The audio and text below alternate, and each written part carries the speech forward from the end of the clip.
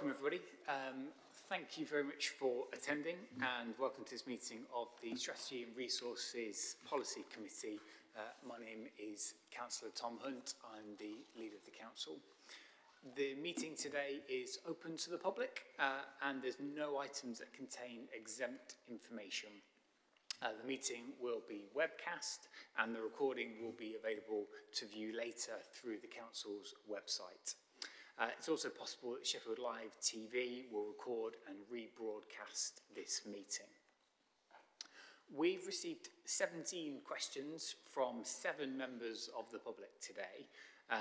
Council procedure rules allow for a period of 30 minutes for public questions. However, I'm proposing that we extend the allocated time for public questions to be up to 1 hour, and I will ask the meeting to agree this when we get to item 4 in the agenda. Please can I request that mobiles are switched to silent mode so as not to disturb the conduct of the meeting. There's no fire test planned for today. If there is an emergency evacuation, please follow instructions from the Town Hall staff, and the assembly point is in Tudor Square. I will now go around and ask each member of the Strategy and Resources Committee to introduce themselves, and then I'll go around and introduce all of the officers who are here. On my left. Councillor Argenzio, member for Broomhill and Sheffield and chair of the Adult Health and Social Care Policy Committee. Thanks. Douglas Johnson, Councillor for City Ward and chair of the Housing Committee. Councillor Zahira, Councillor for the Darner Ward and chair of the Finance Committee. Councillor Dorndale, Councillor for Shire Green and Brightside Ward and chair of Education, Children and Families Policy Committee. Fran Belbin, Councillor for Firth Park Ward and Deputy Leader. Councillor Ben Miskell, Councillor for Park and Arbourthorne Ward and chair of the Transport, Regeneration and Climate Committee. Councillor Joe Otten, Liberal Democrat member for Durham Totley and chair of Waste and Street Scene. Councillor Shaffaq Mohammed, Exclusion Ward. Martin Smith, Durham Totley Ward, chair of the Economic Development, Skills and Culture Committee. Richard Williams, member for Stannington Ward and chair of Communities, Parks and Leisure. Thank you everybody. I now ask the officers to introduce themselves, starting on my left of here.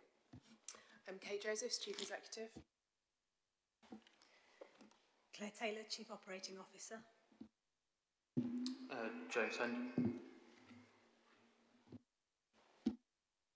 James Henderson, Director of Policy and Democratic Engagement. David Hollis, Interim General Counsel. Craig Rogerson, Democratic Services.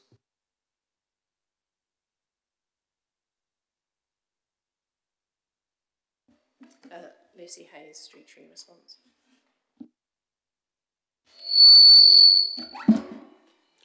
Richard Ed, Director of Streets and Regulations. Thanks very much. And if I could ask people to just switch the phones on to silent, that would be helpful. Okay, so item 1 is apologies. Do we have any apologies for absence that need to be recorded? On chair. Thank you. Item 2 is any exclusion of the public and press for parts of this meeting. And the answer is no on that. Third is declarations of interest. Are there any members who wish to declare an interest in any of items of business on the agenda? No? Okay, thank you very much. So item 4, public questions relating to the issue to be discussed today. And as I mentioned already, we have received 17 questions from 7 members of the public on the issues before us. With regard to the council constitution and procedure rules, can I please seek the arrangement of the agreement, rather, of the meeting that we extend the question period to 1 hour? Thank you, everybody. Right, so the public questioners will be coming to give their question from, I believe, the table just in front. Could I first invite Russell Johnson to join us?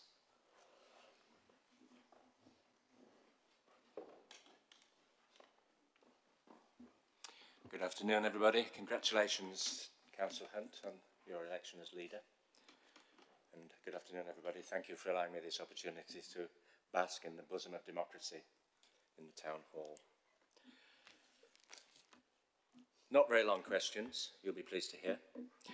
Number one, may I express profound disappointment that my council has once again demonstrated its lack of imagination and failure to seize opportunities provided by the Lowcock narrative and the catalogue of expensive blunders since that scandal to learn lessons. This is demonstrated in the very revealing statement, and I quote from the paper presented to this meeting. This report recommends treating the inquiry report as the definitive version of the truth. Now, just pause a moment while you grasp the import of that statement. The sheer audacity of it it's mind-boggling. Question: does this almost Orwellian assertion mean that SCC believes that there are no more truths, in inverted commas, to be exposed, and so expects to put Lowcock to bed as soon as possible, quash challenge, and carry on much as before? Lest SCC believes that their response report ends this matter, may I just add a couple of points? Those are, Bevan Britton stated, people here will remember, that they, the lawyers, had received insufficient information regarding the misuse of LPP in emails. That's the first point. Secondly, that before retiring, a senior officer, we all know who that is, but I won't name him, of course, deleted many probably relevant emails before the inquiry commenced. So how could the inquiry have been at all complete? And also that a number of key witnesses around the scandal failed to give evidence to Sir Mark at all. Thus, I put it to you, Sir Mark's report is rendered incomplete at best. It most certainly is not the definitive truth. Question 2. And if anybody, people, that's not framed as a question, but if anybody would like to comment on that narrative of mine, then I would be most grateful. Question 2. Sir Mark committed that all legally allowable documents that he had used in his inquiry would be deposited in an archive, city archive, in perpetuity, in recognition of the importance of the debacle in the history of Sheffield governance. However, I found out from Pete Evans, who is the archivist in charge of this operation, that only 130 documents of an extraordinary 1 million, which is unbelievable, we've heard, considered by Sir Mark, have been deposited post-inquiry. 130 only. Question 1, why so few? 2, who selected those 130 and what criteria did they apply? 3, why is the Street Tree Archive particularly difficult to navigate, even for those of us with some knowledge of the subject? It's not well designed. 4, is this to be seen as accurately illustrating SCC's claimed new culture of openness and transparency, or is it something else? Question 3. Having carefully read the report to the committee, and indeed the inquiry report itself, I note a glaring omission. Namely, no stated intention to reimburse legal defence costs incurred by those citizens victimised as a result of the injunction. And I note during the report to this committee, the word unwise regarding the injunction is used a number of times. I'd go further. It was illegitimate. The court was misled. Sir Mark said so. Question 1, part 1. Will the leader and chief executive today commit to correcting this apparent error? If not, please would they explain? Finally, question 4.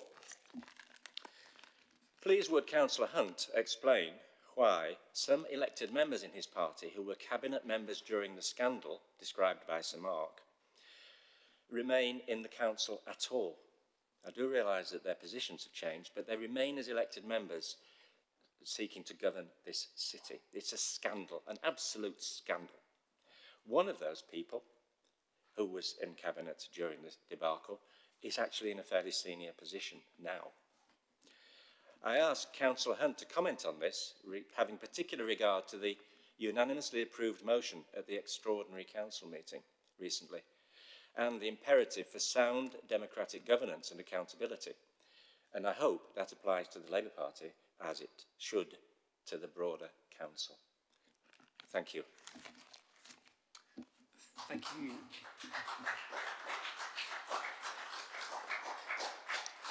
Thank you very much, Mr. Johnson. So I will now read out answers to your 4 questions. Entirely up to you. In answer to your first question, the goals of the inquiry were to support the ongoing recovery in Sheffield from the dispute and to draw conclusions and make recommendations designed to help minimise the risk of the dispute re-emerging in the future. The inquiry report delivered against both of these goals, and the Council has committed on multiple occasions to take action to meet both the word and the spirit of the recommendations. This will mean we make meaningful change to ensure a dispute of this nature can never arise again. As Sir Mark said to the extraordinary general meeting of the Council in this chamber on 10th of May, it is always possible to find further questions to pursue. Having invested significantly in a thorough inquiry, we have established what went wrong in the past. We now need to focus on learning the lessons and ensuring that we manage things well in the future. As the report before this committee today sets out, we will be working with the Local Government Association, Information Commissioner's Office and our auditors, as well as liaising with the Local Government Ombudsman. This shows our commitment to openness and to welcoming scrutiny. The report also gives clear deadlines reaching into the future so that anyone can track our progress and hold us to account against a very comprehensive plan. In response to your second question, the Sheffield Street Tree Inquiry was an independent inquiry hosted by the legal firm Waitmans to ensure its independence from all stakeholders, including the Council. The inquiry report itself is the final description of what the inquiry found and the evidence on which it made its observations and conclusions. As it was an independent inquiry, the Council did not receive any information beyond the inquiry report describing the ways of working of the inquiry or its decision-making, or receive from the inquiry materials that it did not submit. As the inquiry report methodology in Annex B of the inquiry report sets out, the Council, as you mentioned, provided the inquiry with over 1 million documents. These included email inboxes, cloud storage, digital files, hard copy files, and the entire Street Tree archive. The Council submitted these complete and unredacted. This was to ensure that the inquiry was given access to all relevant material. As a result, the vast majority of this information was found by the inquiry not to be relevant to its work. Based on the inquiry report, where there is evidence not already on the Street Tree archive, it will be added in the next 16 weeks. The material generated by the inquiry, progress reports, public hearings, the final report are already in the archive. Guidance on navigating the Street Tree archive is available on the archive website and through a video on the Sheffield Archives YouTube channel. In response to your third question, the report commits the Council to reimbursing the financial court orders arising from the injunctions. This was done during April. This action already goes beyond what was recommended by Sir Mark Lowcock in the inquiry report. We did this so that the Council did not financially benefit from the outcome of an unwise course of action and as a mark of fairness between those who had and had not paid those court orders. For the avoidance of doubt, we have not reimbursed any legal costs. We will not be seeking to go further than this, as further reimbursements were not recommended by the inquiry, and the Council has not financially benefited from any individual advice that residents sought. In response to your fourth question, at the extraordinary meeting of the City Council on May the 10th, we heard from Sir Mark. He offered us his view that he is sceptical of the view of relitigating things that happened in the dispute and cautioned that this is not likely to help us move forward. I agree. Having identified a number of lessons from the dispute, the task now is to learn from them and to look forward. As the new leader, I am focused on that task.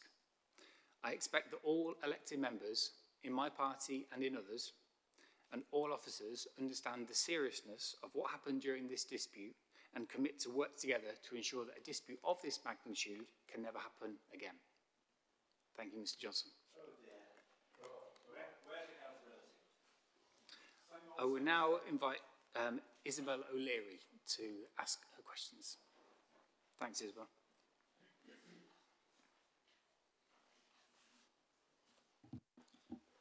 Okay, thank you.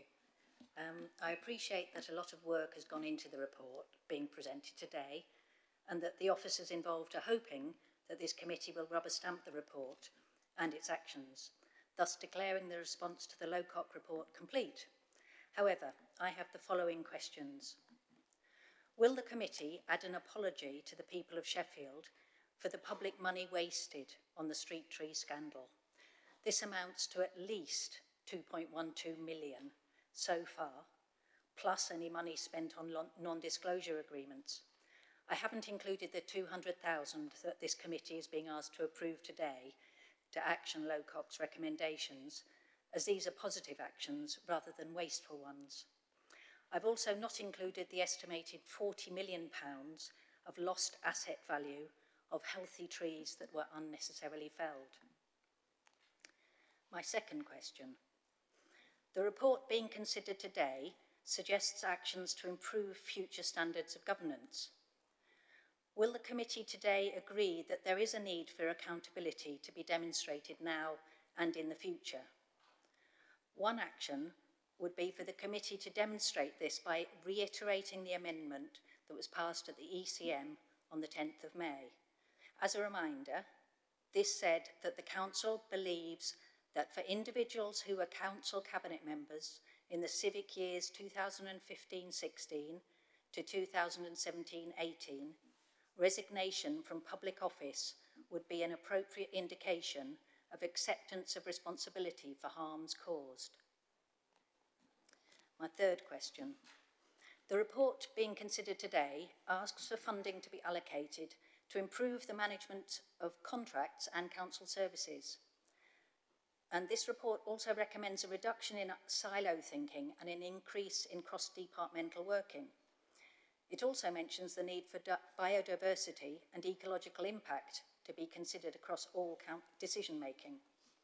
So will this committee therefore consider allocating funds to strengthen the Council's ecology unit to allow in-house professional ecological advice to be sought for decisions taken by the Council across many areas? A strengthened in-house team will have an overview of the potential impact of decisions in one area on another and facilitate more joined-up thinking. Thank you.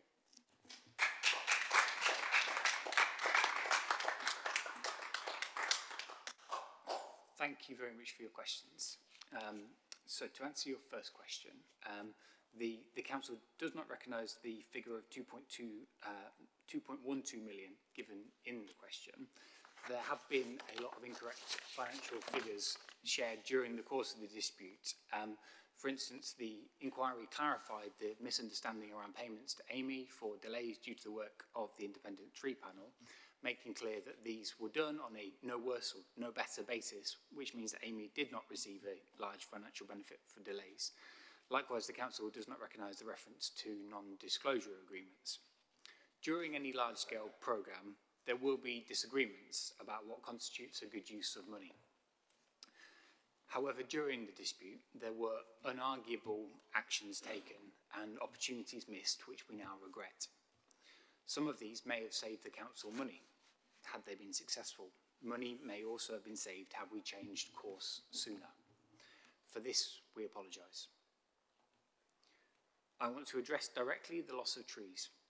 In our overarching apology, we apologise for deciding on the removal of healthy trees which should still be standing today. These healthy trees were important to residents, are important to residents, and gave communities and the city benefits which were overlooked. It is a source of regret that this valuable asset was damaged through our actions. That is why in the report we dedicate a substantial section to the management of streets ahead and ensuring that the future success of the Sheffield Street Tree Partnership is ensured.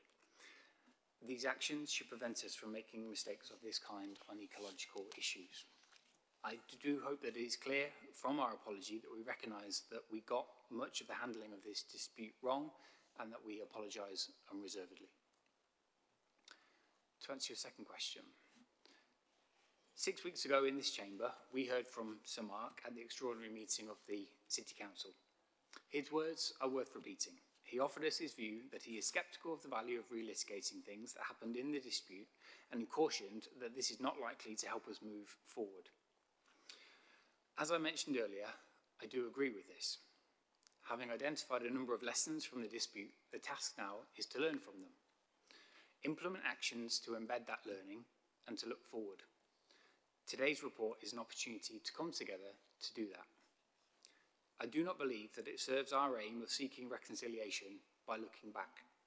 The path to the events described in Sir Mark's report were years, if not decades, in the making. As such, if you were so inclined, it would be possible to look much further back than 2015 and apportion blame to members and officers for harms that were later caused. I do not suggest that this will be a fruitful course of action. A focus of the Locott report and the actions that we are discussing today is to support reconciliation and to help the city recover from the dispute. We do so with a clear-eyed focus on what went wrong and a determination never to let that happen again. On the question of accountability, the report that we will shortly consider sets out 36 actions and their monitoring and accountability arrangements to implement the recommendations of the inquiry. These are set out in the report and summarised in Annex A. This committee, this council, will be accountable for ensuring that those recommendations are met. On your third question, the council is committed to ensuring that we have the right resource in the right place at the right time, and as part of our usual business planning processes, we will look carefully at the needs of every service in the council, including the ecology unit. And we will make decisions about the right level of investment to ensure that our interests can be managed within the tight fiscal envelope that we face. Thank you.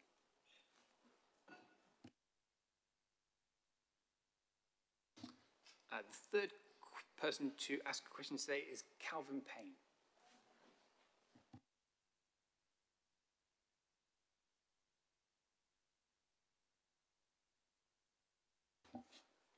Okay, thank you very much.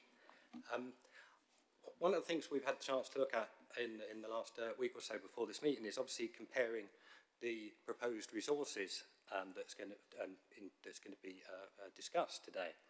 And we've got now sums of money, timescales, resources that are going to be put into righting the wrong. And I remember the past, and I remember some of the monies that's been mentioned by Isabel about what that money was spent on. Because in the past, money was spent very differently. There wasn't very limited and definite sums of money to be spent. When it comes to evidence gatherers following female protesters home to find out where they lived and worked and where their children went to school, you had lots of money to do so. When it came to paying a barrister, a QC, £15,000 a day to cross-examine myself, Dave Dillner and Alison Till in the first injunction trial, you had lots of money.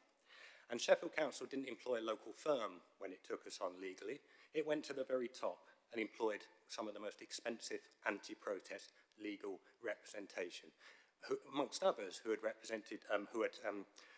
acted against the Occupy movement, for example. These were people that you went to when you had some troublemakers to deal with.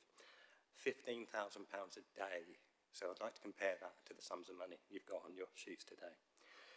There are public purse constraints. Of course they are. You're about to tell me there are. And I understand that. I just wish the same constraints could have been in place in 2016, 17, 18. When it came to destroying the lives of people here, you had an apparently bottomless pit of money. When it comes to putting things right and putting right the wrongs of the past and moving forward to re-establishing trust and the things that we have heard a lot about since the inquiry report, I think those resources need to be proportionate to the resources you threw at making that wrong in the first place. And they are not. They are woefully not. So my question is, do the council consider that the resources allocated for, quote, mitigating the ongoing impact on those convicted under the injunction to be commensurate with the sums it spent pursuing those same campaigners throughout 2017-18?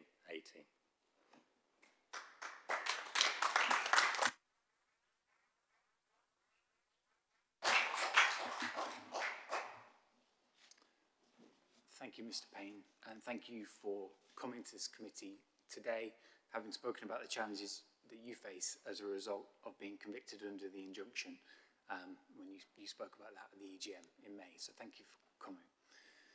The resources allocated in the report intend to support the council to work with a small number of people affected and to do everything possible to mitigate the ongoing impact. We cannot say what the final cost of doing so will be at this point, as it will be dependent upon those individual circumstances. The report has estimated a budget to support this work.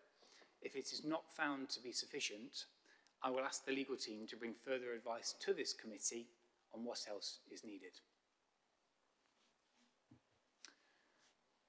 Could I please ask John Johnson to come up and ask his questions?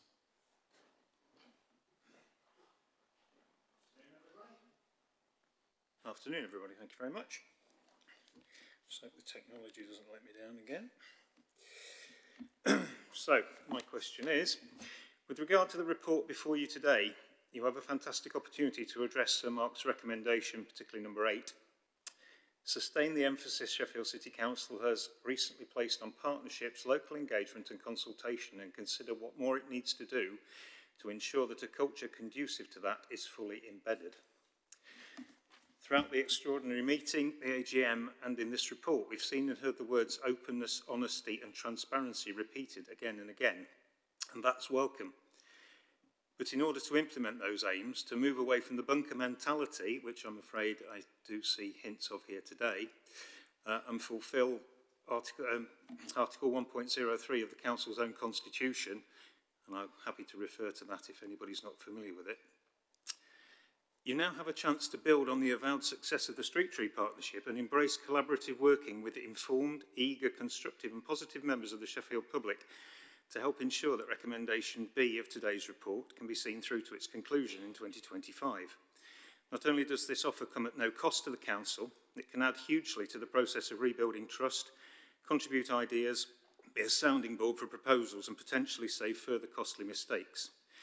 Therefore, my question is, will the Council, through this committee, accept an offer of help in navigating the momentous and potentially beneficial changes sought by today's report from a group of volunteer citizens, not necessarily those of us here today, there's many, many more who are happy to get involved, who share your belief that together we get things done and who always believe we can do better. And I would just like to add to that, if I may, very briefly. It seems painful to you to actually have us here today and have the temerity to ask questions which you then have days to spin the answers to, and I'm sure I'm about to get fobbed off on mine as well. You work for us, you are elected from us into trusted positions or are paid to do them to run the third biggest local authority in the country. I had a lovely lunch with Fran the other day where we discussed some of this, and that meeting finished with a suggestion from her that we consider a similar kind of scrutiny function. I don't know what it is, I haven't got any particular ideas about it, that's something we could discuss. But we came out of that meeting with that as what I thought at that point was a potential way forward. If you don't see fit to accept offers of help in the huge challenges, it's further evidence of the paternalistic top-down problems which led to Lowcock and will do again.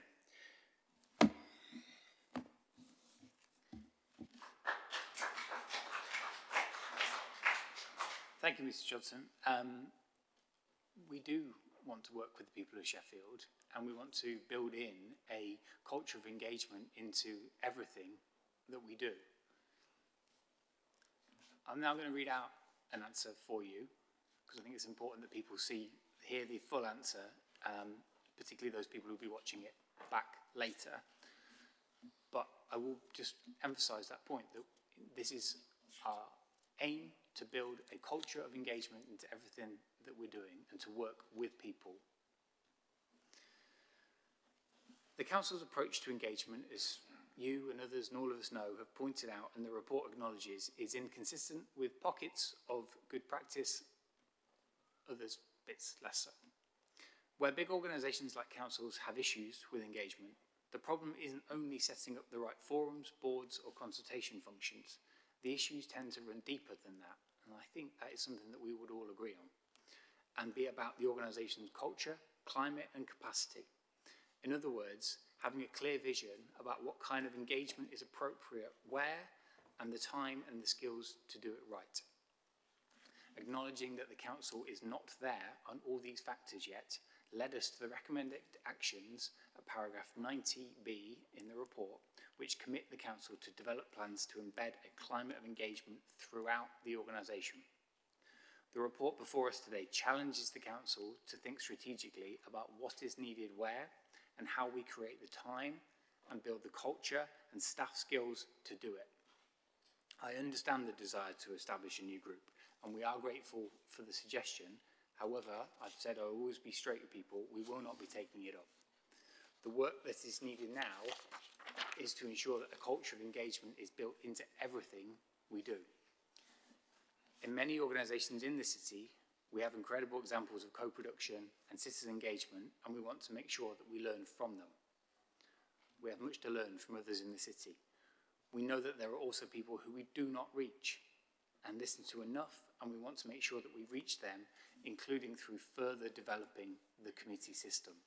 It's a start, it's not the end. It's also worth mentioning the very challenging financial position that the Council is in and the impact this has had on constraining the ability to invest in people, development and capability. However, we need to change that. Engagement is a real priority. I welcome support and challenge from all residents across Sheffield. It is right that people are here today to ask questions. I am going to encourage us as a council to have the challenging conversations that mean we ensure that all residents have input into the decisions that affect them across all council services.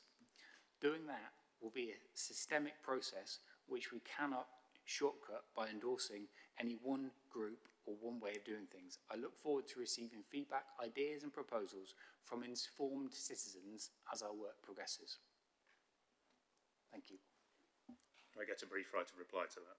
I'm going to make progress because very briefly. We've got a lot of questions, and I think it would be right for everyone. All right, just very briefly, we can't wait till 2025. We need to do it now. We've got the Street Tree Partnership. We can do something similar, and we can help. We want to help. We can bring more money in. We can help you make the decisions. If you choose not to accept it, well, we'll see where it goes. As I said, Mr. Johnson, we look forward to receiving feedback, ideas, proposals, and working with people. Thank you. The next person to ask questions is Justin Buxton.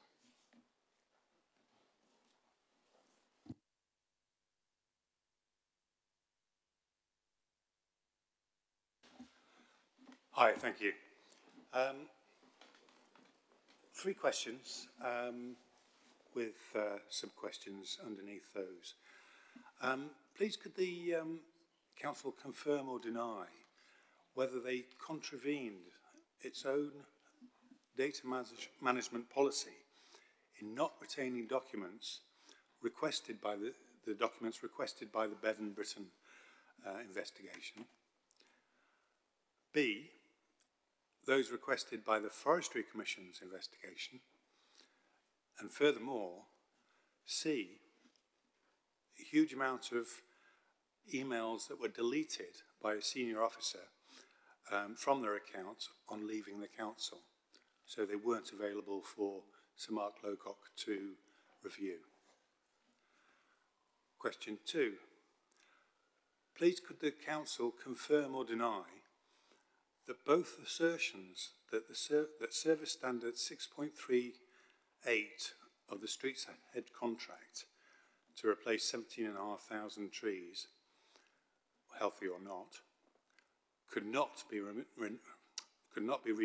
renegotiated, and separately that any renegotiation would cost huge amounts of money to the citizens of Sheffield and the council. Were these both dishonest statements? B, for the record, when was Service Standard 6.38 renegotiated and revised to remove the contractual obligation for the replacement of 17,500 trees, whether healthy or not, from the Streets Ahead contract, and did this incur any financial cost to the council? C, further to the removal of 17,500 obligation in the contract, has financial readjustment been made in the favour of the council? Question 3. Please could the council confirm or deny the pursuance of the streets tree felling programme in Sheffield, the associated shameful legal actions, the considerable financial cost incurred by the council, and the resultant reputational damage suffered was actually a policy decision and not necessary to satisfy any statutory duties as previously asserted in court and to the public. Thank you.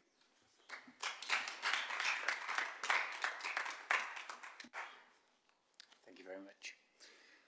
So to answer your first question, or parts of the different parts of your first question, the inquiry report makes clear that while the council faced some challenges in producing all the documentation asked for quickly, it did find and supply everything that the inquiry needed. This is covered in Annex B of the inquiry's report. Supplying this information included going back through hard copy and archived files and reconstructing inboxes.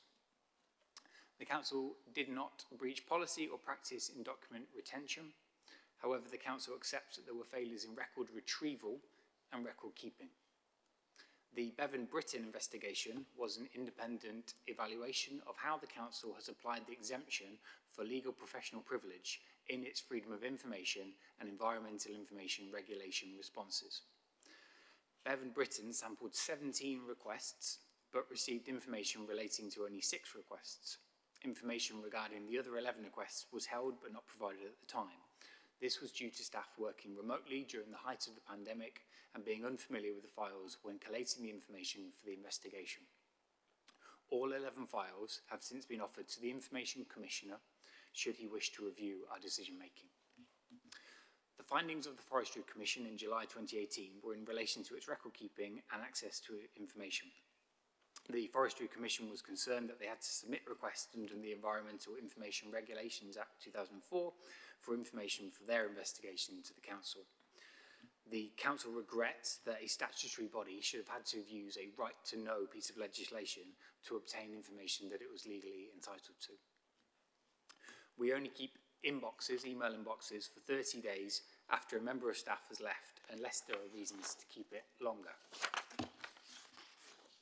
Where an inbox was not retained, the council's IT department was able to retrieve and reconstruct the inbox. We are not aware of any officer intentionally destroying emails before they left the organisation. Emails are only a channel of communication between officers, partners and the general public. Records of decisions or important business activity are downloaded or saved to the shared network. To answer your second question.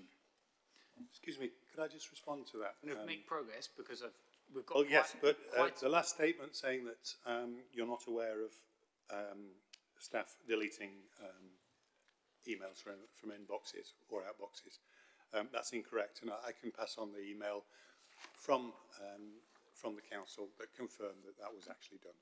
Okay, I would, if there is information that is incorrect in the answer I've given, I would be grateful if you could provide me with some answers on that.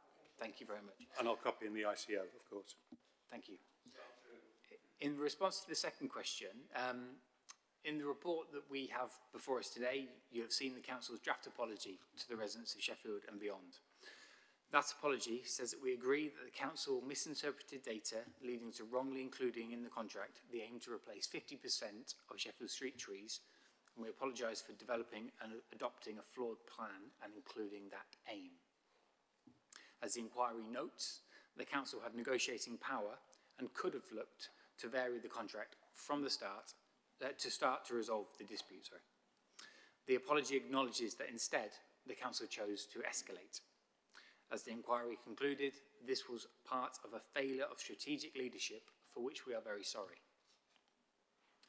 The change to the contract, which included amendments to Performance Requirement 6.38, was finalised and entered into on the 1st of November 2022.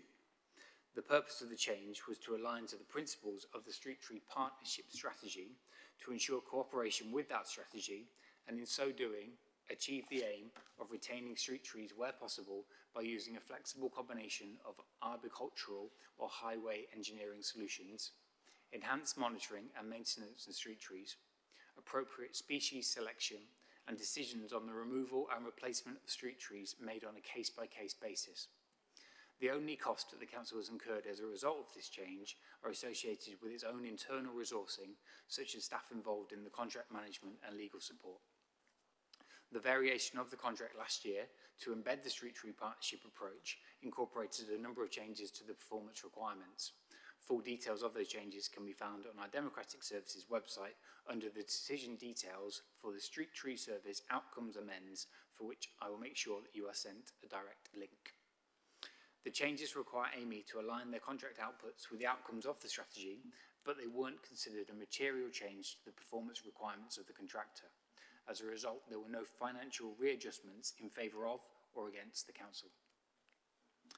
To answer your third question, the Council has a statutory duty to maintain the highway, and this was covered comprehensively in the judicial review proceedings and can encompass replacing street trees. The Streets Ahead contract included the provision of the street tree replacement programme. Amy worked with the Council to fulfil those contractual obligations. It would not be accurate to describe the street tree replacement programme as either wholly policy or wholly necessary to carry out those statutory duties. But in the apology that we have before us today, we acknowledge that when the consequences of a flawed plan began to become clear, the Council chose to escalate rather than to pause, negotiate and change. Since the dispute, we've made many changes, including the tree replacement programme of the Streets Ahead contract. These help prevent issues arising again. There's a lot of information there, and with all of the written answers, we will make sure that you get sent the copies so that you can rightly scrutinise them, and if there are things that you want to come back on, then you can do. Thank you very much. Thank you. I'll definitely be coming back on a number of questions, especially your answer to question 3, which is rather inconclusive. Thank you. Thank you very much. Next we have Richard Ward. And I believe, is it Mr. Pickles? Yes. Yes, so you're, perhaps you could just introduce yourself and explain you're delivering the statement. Okay, good afternoon. I'm Martin Pickles from the Stag Elected Committee. The question I have has been written by Richard Ward on behalf of the Stag Elected Committee.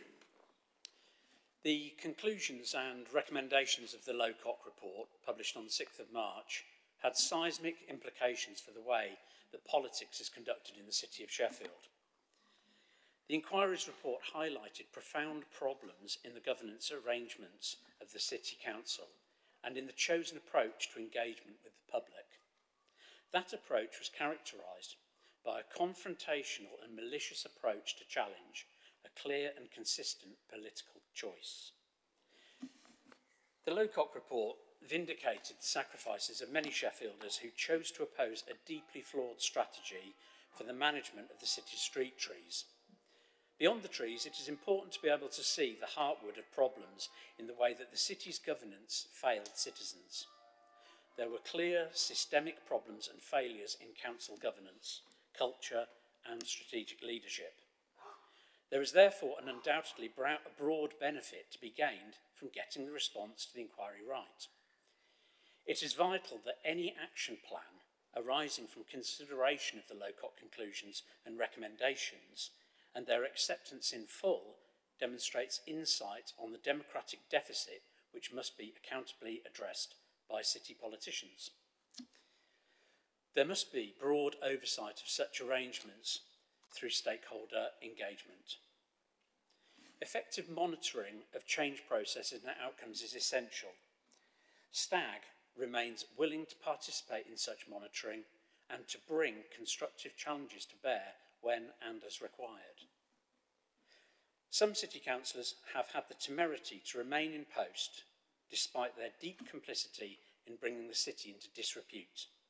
Their actions, including their boycott of the 10th May Council ECM, sit badly with their victims and with any objective assessment of the pathway to reconciliation.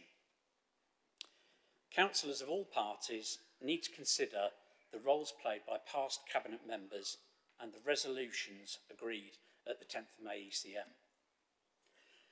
The broad thrust of the paper before the Strategy and Resources Policy Committee provides sufficient constructive direction and impetus to begin the journey towards a meaningful and enduring reconciliation.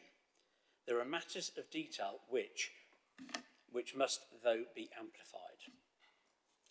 We would like to re-emphasise our strong belief that the Council has a powerful moral obligation to assist individuals impacted by convictions and cautions applied during the dispute as a direct consequence of protest actions against the Council's demonstrably unethical, inappropriate, intimidatory, disproportionate and often aggressively premised actions. Consequently, it remains our view that it is morally unacceptable for there to have been no consequences for senior officers and Cabinet members whose at best questionable actions or inactions are now well documented. Their abuse of power and failure of strategic leadership brought the Council's reputation into significant disrepute and willfully sought to blight the lives of protesters. The victims of that corporate malice should not be abandoned. It is important to consider whether, especially given the change of many leadership roles in the Council, the current post holders fully understand why things went so badly wrong during the street tree dispute. Stagg remains concerned, however, that if the Council does not understand how these mistakes were made, it will be hard to avoid repeating them in future. This is particularly important in view of the considerable amounts of time and money committed by not only SCC, but also AMI and South Yorkshire Police in pursuit of propping up a flawed plan. Whether monies come to the Council directly or from central government, ultimately it comes from the wallets of ordinary people, and we require you all to spend this wisely.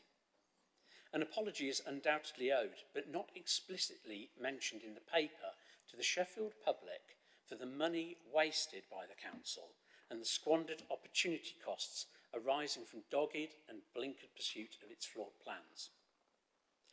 The paper acknowledges the inherent complexities of delivering apologies of the right kind to the many who deserve to have harms to them acknowledged. Those harms take many forms, including physical, emotional and financial. The formulation of meaningful apologies will require great care to ensure that the Council can demonstrate that it knows in each case what it is apologising for. In relation to the above point, a significant outstanding issue which should be brought within the scope of the response paper is the mishandling of complaints against the Council during the dispute. Inaction on those complaints is indefensible. Lowcock was clear that the inquiry should not be used as an excuse to set aside due process. Stagg strongly supports the view that mishandled historical complaints should be revisited in a proper, rigorous and accountable fashion in the light of now available evidence. This will allow the Council to show it is serious about applying its currently agreed complaints procedures and will allow more of those harmed to be properly heard. It is easy to talk of lessons learnt. Organisational learning and change on the scale necessitated by a meaningful inquiry response will be a great accomplishment. Credible understanding and demonstrable learning will not fall into place overnight. The corporate insight demonstrated in learning from the past and moving ahead must ensure a Council more open to public engagement, accountable and fitter for purpose in the eyes of the wider public. In considering this paper, is the committee satisfied that the recommendations before it can achieve that end?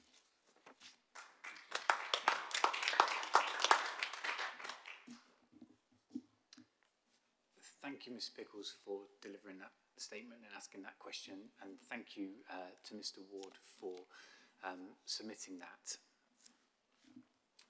I'm very grateful for the ongoing support and challenge that Stagg offers the Council, as I know that other members of this committee are too. You've spoken very clearly today about your hopes and aspirations for the success of the actions within the report before us today. I do believe that following this committee's consideration, these actions will mean that we can continue to build on the recovery from the dispute. I am under no illusions of the scale of the task at hand or the depth of the change that is required. But I am confident that the report before us gives us the framework to achieve the goals that you set out in the statement and that we seek to achieve in the report. I and this committee and others throughout this council with the people of Sheffield will work to ensure that happens. Rightly, you and others will be able to hold us to account for that. Set out in the report today is a monitoring and accountability arrangements that are associated with those recommendations. They will be there so that people can hold us to account, and you'll be able to come back and talk to us if we are not fulfilling them. We do understand the task at hand, and the job today is to get on with it. Thank you.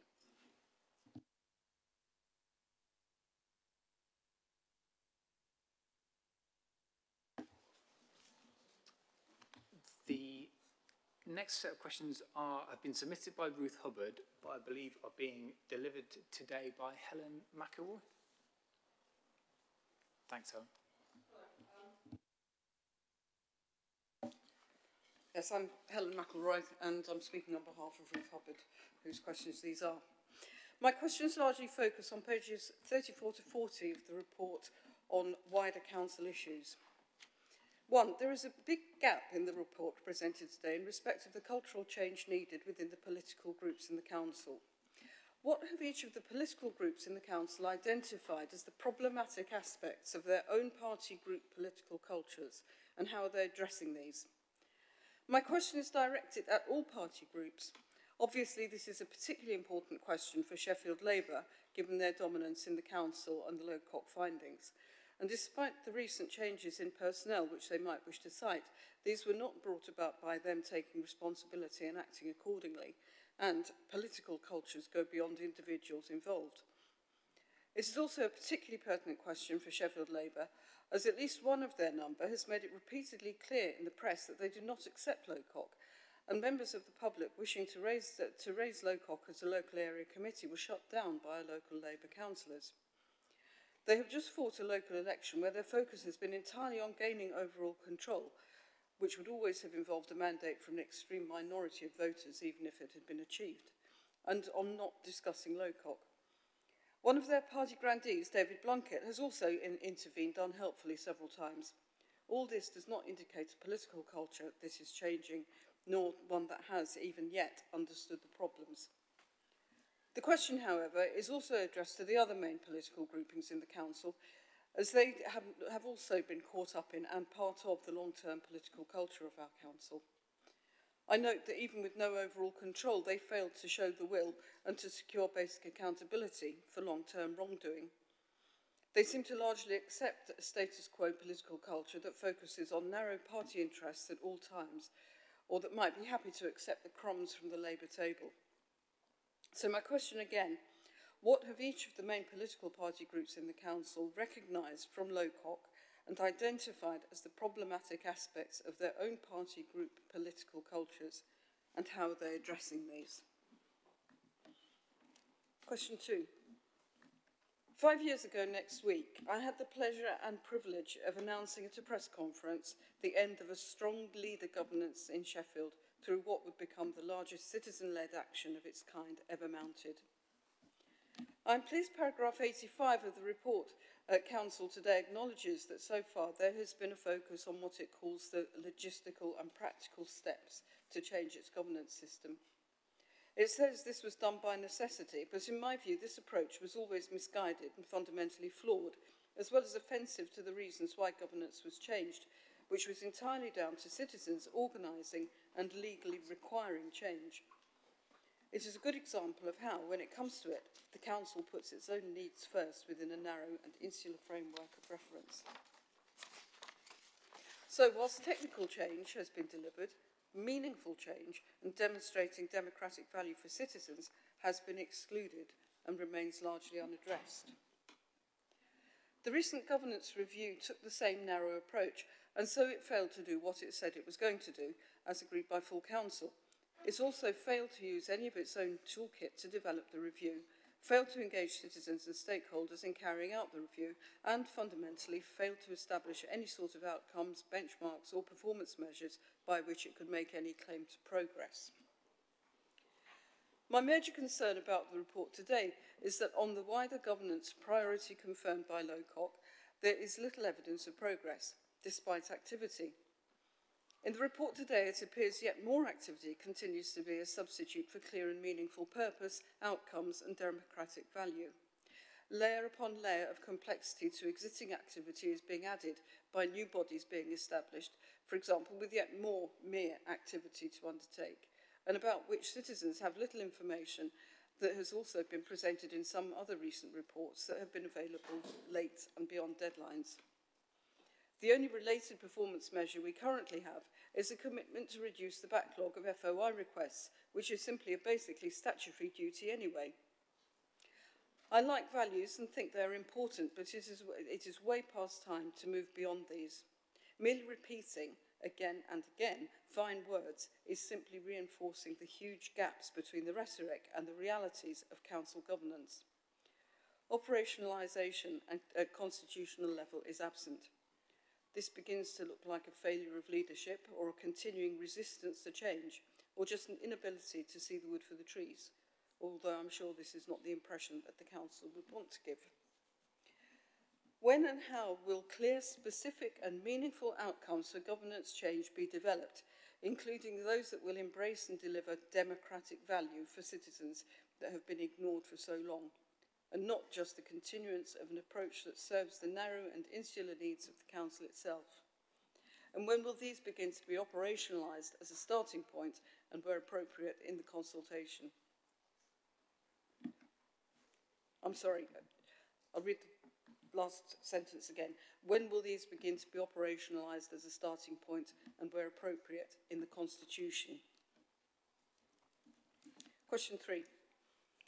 At paragraph 96, the report to council states it has provided the Lowcock report to its auditors and spoken to them about calls for a public interest report. Specifically, A, has the council drawn the auditor's attention to any items relating to the possible misuse of public funds over the years of the street trade crisis and similar items emerging since the publication of Lowcock, e.g. in respect of money spent seeking to pressure the police to take more extreme action against protesters?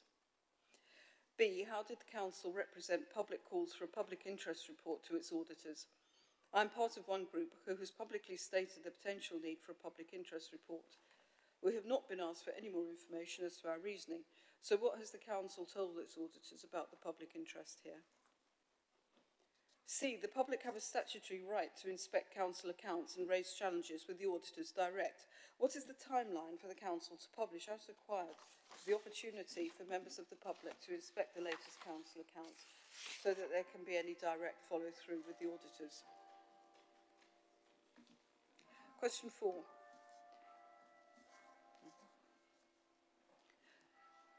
In recent weeks and months, a group of citizens and stakeholders have informally been discussing setting up a citizen-led scrutiny body for the council, given the shortcomings in current council approaches and failure to integrate and engage citizens in decision-making and governance. We have been talking under the name Sheffield Oversight and Scrutiny, SOS, to reflect the urgency and seriousness of the issues. I also understand there are others who are discussing the need for similar kinds of activities. What encouragement and support would the council like to offer in respect of developing this important work? Thank you very much.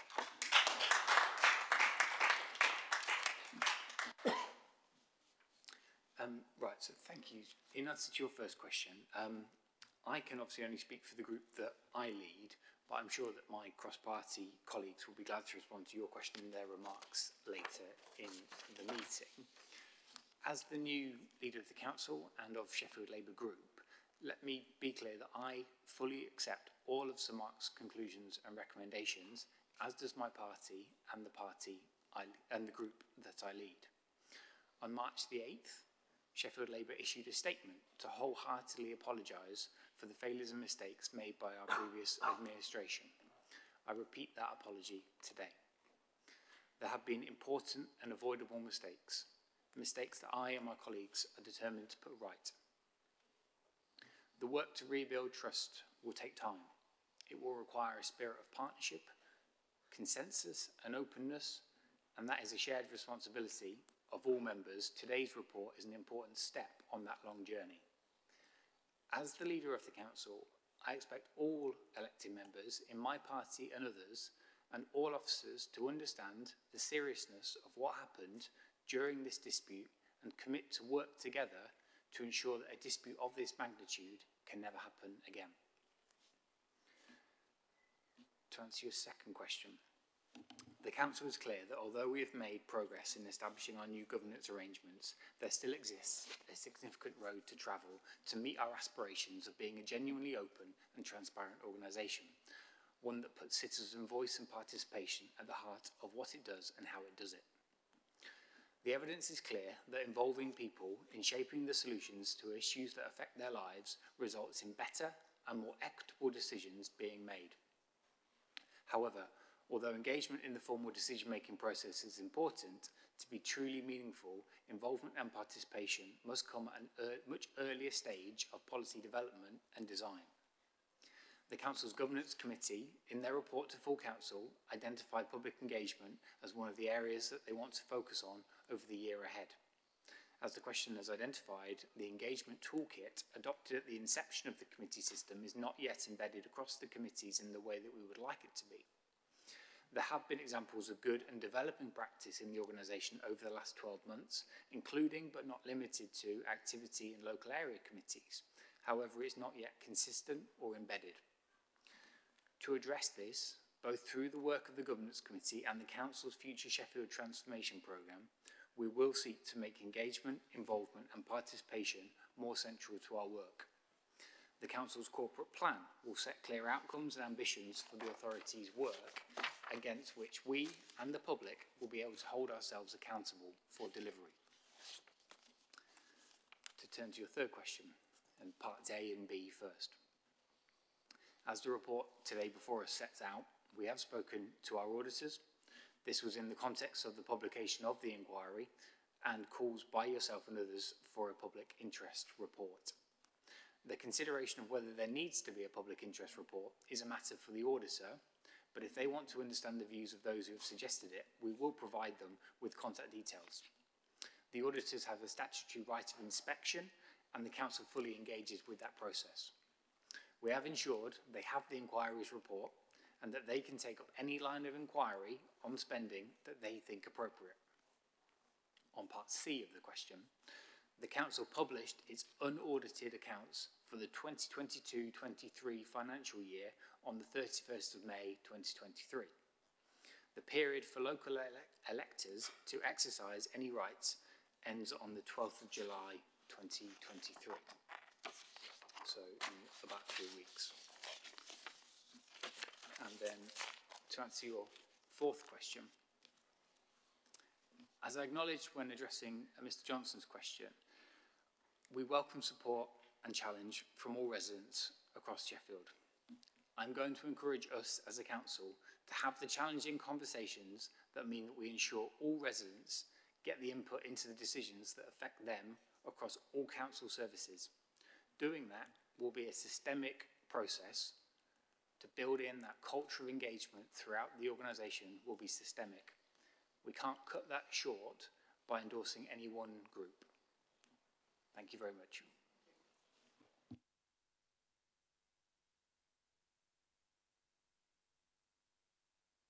Thank you everybody for coming today and for your questions. We have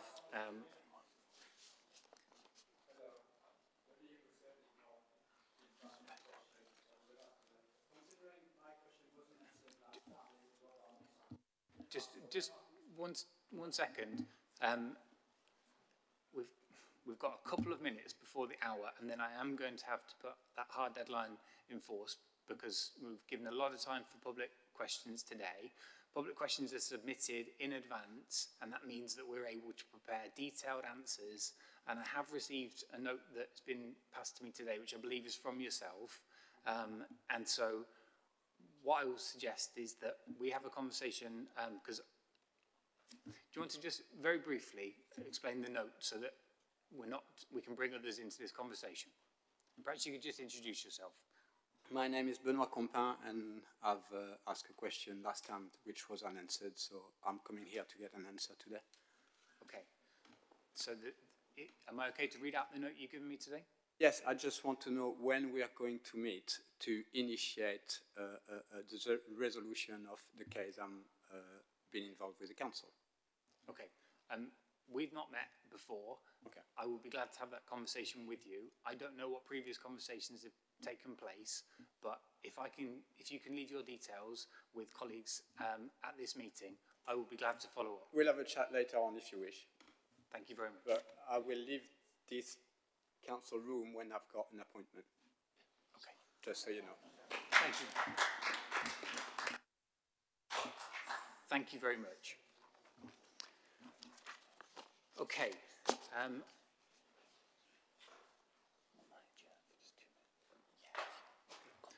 What I might suggest, because it's very warm in here, is that we just adjourn the meeting for a couple of minutes. If anyone wants to get any water, then they can do. But I will just pause there for a couple of minutes. Thank you very much. Water. So we are now going to move on to the report before us, learning from the past and moving ahead, the response to the Sheffield Street Tree Inquiry. And this is page 9 of the agenda pack. The presenting officers will be Kate Josephs, Lucy Hayes and Richard Eyre. I'll hand over to you. Thank you, Chair. I've got a fair few remarks in here, but I just want to be thorough in going through what's in the report, so please bear with me. The report responds, as we know, to the Sheffield Street Tree Inquiry by Sir Mark Lowcock. There are 36 actions in this report, all of which directly address the recommendations and lessons set out by the inquiry report. Each action has a deadline and a named owner. It also has a relevant officer-level governance board and committee so that progress can be monitored by us and by the public, very importantly. The actions align with the strategic framework for 2023-24 that we discussed at the last meeting of this committee, as well as the 6-month review of governance and the city goals development, really importantly. This all aims to ensure that the council addresses the issues in a way which has an impact across the whole organisation. Development has been supported by feedback from the 10th of May Extraordinary General Meeting, by officers from across the council, by Amy partners, by representations from the public and representative groups, and by feedback from an implementation working group. And I would just like to express my thanks to all of those who've spent the time over the last number of weeks talking to myself and to officers, including individuals who were affected and recognising the ongoing effects of some of the harm that they experienced. Those people have been incredibly generous with their ideas, with their constructive challenge, and we have tried our very best to reflect all of the ideas and challenges that were brought to us ahead of the publication and development of the report. The report's structured in a way that firstly sets out the context of the inquiry and what's happened since, and the body of the report sets out those actions against the 3 categories of recommendations that Sir Mark put forward. Firstly, reconciliation, secondly, streets ahead, and thirdly, wider council issues. Each section does set out what has been done to date, recognising that we have been working hard. It sets out clear, shorter and longer term actions, and there are also a set of annexes which include an action summary table, and we hope that will allow for really clear accountability and transparency that enables engagement from all members of the public and partners who wish to engage. There are a huge diversity of views, and it hasn't been possible to reconcile them all, but we have addressed every single point that has been raised with us in the development of this paper in the document. Where views have diverged, the inquiry report is the definitive guide on what should be done. So, to the overall actions and the budget set out, I want to just set out some overarching points. The cost of the inquiry, its setup and recommendations to date, has been £839,000. This includes the cost of reimbursing the small number of people who have made payments to the council against financial court orders. The report recommends allocating up to a further £200,000 from reserves to cover the costs of the actions to respond to the inquiry's recommendations. We've earmarked around £50,000 for each set of actions, and remaining budget is to cover costs associated with the inquiry, such as final invoices and archiving. Some of the actions within this report are, though, investigative, and the course of action they recommend may have additional financial implications. So where this is the case, further advice will come to this committee. Claire Taylor, the new Chief Operating Officer, will ensure that this committee receives progress updates in the winter and next summer against all of those recommendations. So I'm now going to just speak through the 3 areas of recommendations and summarise the actions in the report. Firstly, reconciliation. The inquiry's first set of 4 recommendations address action to support reconciliation. Subject to this committee's approval, the Council will publish online tomorrow at 9 AM and distribute widely the full apology for everything we got wrong in the design of the tree replacement programme and handling of the dispute. Annex B to the paper sets out the recommended full apology to be signed by the Leader of the Council and myself. The inquiry report makes clear that there are specific groups of people and organisations who are owed apologies, and I recommend that the Monitoring Officer or I write to each of these and apologise. As acknowledged by this committee on the 15th of March, there are some individuals who will be owed apologies, and the report recommends setting up a dedicated inbox so that these people can contact the Council and these apologies can be made. During the dispute, people and the public often had to wait too long for a response from the Council, and for this reason we have set a very clear deadline for apologies in the paper. Amy issued their apology on the 9th of May, fulfilling recommendation 2, and we've also annexed to the report the apology from Stag, which I thank them for. We dropped outstanding financial claims against protesters in March and went further, reimbursing people who had made payments during the month of April. We know that some of the small number of people who were found to have breached the injunction face ongoing issues related to having this on their record, and we will now, subject to the committee's agreement, contact these people directly and work with them to do everything possible to mitigate any ongoing impact. In the development of this work, some campaigners have asked whether the Council will be paying compensation. As the report sets out, the inquiry report does not establish a legal basis for any claim for damages. We've assessed the question of a compensation scheme without a legal basis and judged that it would be complex, likely to create further disquiet and costly. It could also risk judicial review.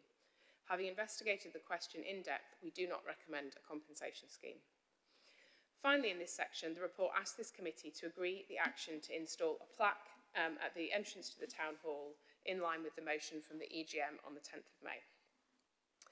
The second area of recommendations relate to Streets Ahead and the Street Tree Partnership, and support the ongoing success of the Sheffield Street Tree Partnership and managing that Streets Ahead contract. Firstly, this section sets out a firm commitment, which has been negotiated with Amy, to have designs in place for all the roads outstanding from the dispute period by March next year and all works completed in the financial year 2024-25. This is a significant action, and this committee should ask the Waste and Street Scene Committee to hold the Council and Amy to this timeline. This section goes on to set out short-term actions to support the Street Tree Partnership to go from strength to strength, including Council and Amy attendance at the partnership, recruitment to increase capacity to support it, and the role for the partnership in ensuring that outstanding roads are addressed appropriately. In the longer term, the Council will support the partnership to develop further, and the report sets out investigative work to support this. This section goes on to address the ongoing management of the Streets Ahead contract. In the short term, this focuses on creating new roles and capacity within the Council, complemented by refreshed governance and business cases. It also includes working with Amy to ensure sufficient tree inspector capacity.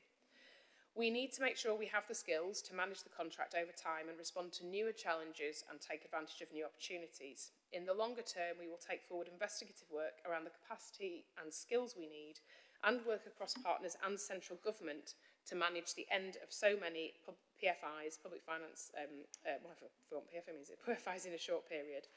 The report also commits us to preparing for the legacy of the contract 7 years prior to its ending. Finally, to wider council issues. The inquiry report found issues in the wider council processes which, with other reports, including the Race Equality Commission and the Local Government Association Peer Challenge Review, also reinforced and found. Aligned against our value that openness and honesty are important to us, we will commission case studies to help us learn, design options to embed a climate of engagement, and work with the ICO to improve our FOI processes, embedding ways of working which embed good information management and communication. We'll also liaise with the local government ombudsman to seek from them any views on our approach to addressing the issues which the inquiry highlights. To support our value that together we get things done, we will prioritise work on the cultural aspects of governance to realise the benefits of the committee system of governance and embed actions to support engagement. This means learning from and embedding some of the incredible best practice we see, as the leader has said, around co-production and community engagement all over our city, some in some teams in the council, but also across our partners. We will also work with others to look at options for managing large-scale contracts and to share learning with those with similar responsibilities, including in other local authorities. And we've recently co-produced our values with staff, so supporting our value that people are at the heart of what we do, we will develop a senior manager pledge and an employee engagement strategy, and we will also take to Audit and Standards Committee a report on the standards regime and Councillor Code of Conduct. To sum up then, the inquiry was the definitive independent investigation into the dispute. While we are recommending work with the ICO and liaison with the LGO and our auditors, we do not recommend commissioning further investigations. Taken together, this set of actions represents a comprehensive and, we believe, effective set of actions that we can take to ensure we never make the same mistakes again. They build on the changes to date and should help us to continue to demonstrate that we can move forwards together positively. I recommend that the committee agree these actions and the budget associated, and I'm joined here, as you said, by Richard Eyre, Director of Street Scene and Regulation Services, and Lucy Hayes, who've supported us all to author this report. Together, we're happy to answer any questions you may have. Thank you. Thank you very much. Thank you for presenting this important report. Before I invite questions and comments from members of the committee, I will make a short statement as Leader of the Council, which will be followed by a statement from the Leader of the Liberal Democrats group and by a statement from the Green Party group. The dispute that is definitively detailed in Sir Mark Lowcock's report was a dark episode in Sheffield. Much has already changed in the council in the 5 years since 2018 when a new approach was taken, but there is still much to do to learn the lessons of that period. The report before us today demonstrates that. The 36 actions in the report directly address the recommendations and lessons set out by the inquiry report. They, as we've heard, are accompanied by a plan so that we can monitor progress to meet them and so that the public can hold us accountable for meeting them. One of the recommendations that Sir Mark made was for the council to issue a comprehensive and fulsome apology for the things that we got wrong during the dispute. As we've heard, a draft apology is included in the report, and as the Chief Executive has explained, subject to the agreement of this committee, it will be published tomorrow and made permanently available on the Council's website. I want to take this opportunity to state clearly and unreservedly that we are sorry for the actions that we took during the street trees dispute. The Council's behaviours led to significant harms being caused, and they meant that people lost trust and faith in us. We hope that this apology and our actions will begin the process of restoring trust and faith. But we know that apologies without action are meaningless. Words matter, but words alone are not enough. It is only by changing the way that we work that lasting and sustained change will occur. Change that will mean a dispute of this magnitude with our residents can never happen again. To achieve that change, we will and are placing people at the heart of what we do. The council that we want to be is one that looks outwards, invites scrutiny and works in partnership with the people of Sheffield. A council that listens, consults and is open to feedback, ideas and suggestions. A council that creates a culture where engagement is built into everything we do. I know that the actions of the past mean that some people may be sceptical that our words today will change things in the future. I understand that entirely.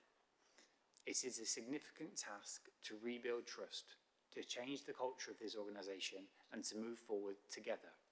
That work is already underway. As the new leader, I can assure you that my colleagues and I, both members and officers, are committed to making those changes and to seeing them through. We will work with the residents of Sheffield to continue our work to be the best we can be. We will listen and we will learn, we will try, and maybe we will fail sometimes. Failing and making mistakes is part of life, but refusing to listen and learn is a mistake that we can never repeat. Councillor Mohammed. Thank you, Chair. I think the street tree issue is quite close to me in the sense that a lot of the people that spoke today I know well, stood alongside them, supported their actions and was totally dismayed by the reactions that used to come out of this town hall from both officers and senior councillors at the time. And I think the challenge before this council now is words are easy, statements are easy to make. I think what people out there will judge us on in a year's time or 5 years' time is how substantially has the culture, both within the officer corps but also amongst the politicians, in particular the Labour group, if I'm going to be honest here, have they changed, and whether that requires a change of personnel or not. It's something I see some nods from the members of the public, feel that some of those people that were involved and were around the table from 2015 onwards, whether they were councillors at the time or not, were involved in politics locally here and need to consider whether they are part of that future or not. We made that point at the general meeting. I make it here now, but ultimately they have to make that choice. The city can't be held back for that. The city has many other challenges it faces that it needs to deal with. For me, it's also about how we take the city forward and how we engage and work for the whole city, because this ended up dividing the city. It very much became a us and them issue. If you look at some of the statements and things that were said about, people in the west of the city that I represent only cared about the trees because it was about the house price, etc. We can never go back to that sort of situation ever again. We've got to be a council that actually is there for the whole city. And for me, somebody asked the question about, well, what do we take as political parties? Clearly the Labour Party will take some long looks at themselves, but one of the things that I think we as a council have to do is the centre here has to let go more. So the people sat around these tables here have to do less, and we have to trust people out there more, including our own colleagues that are elected. There's 84 of us, and actually the communities out there, because that's what I was hearing from people saying. So less power in this place, more power outside. Let people make local choices that affect them directly. Let them have more of a say, I think, is a key takeaway for me from this, because we are centralised too much. I know we're in a different world now with the committee system and the cabinet model and etc. But there's key things we still take away, that we've got to empower local communities to be able to decide what's best for them, not just us sat in this town hall, the 8 to 10 of us. The other thing for me clearly will be that we need to have some review points. I mean, £200,000 has been allocated. I think the leader made a commitment to say that if that's not sufficient, that we take some advice from that. Let's see what happens there. And I think we should come back in a year's time and let the people of Sheffield, and particularly the tree campaigners, tell us whether we've actually started that journey of change, because we can sign up to all the recommendations today, and I'm sure there could be more, but ultimately proof of the pudding will be the actual actions. Do people out there feel that we've now got a listening council, or are we going back to our old ways again? And that will be really interesting if one of the groups takes control, whether it's a Labour group or ourselves, and we have majority control, how we then behave.